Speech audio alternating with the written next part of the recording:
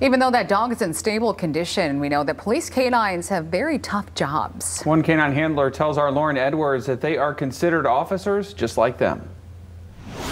Police dogs, as cute and as cuddly as they are, when you see them out on the field, they're at work. And sometimes work can unfortunately get intense. But police say they appreciate everything they do.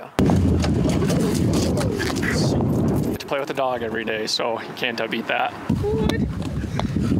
Trooper Bozek says working with 4-year-old German Shepherd mix Jager makes his job quite special. Every search I go on, my dog will run right up to the people and they lean right in. They get to know who the friends are, who the foes are. Something they're trained to do, he says, because they've got busy jobs. So far to date in 2021, we've run over 4,000 calls.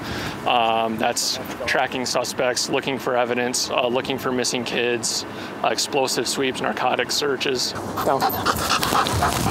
And they can smell anything that police train them to. We do shell casing searches at shootings. We have arson dogs that look for accelerants. We have cyber dogs that look for electronic devices on like child abusive material cases. And sometimes the jobs get dangerous. Monday night, a canine with the Van Buren County Sheriff's Office was stabbed during a deputy-involved shooting, which Trooper Bozek says may have saved the officers' lives. It's unfortunate what happened.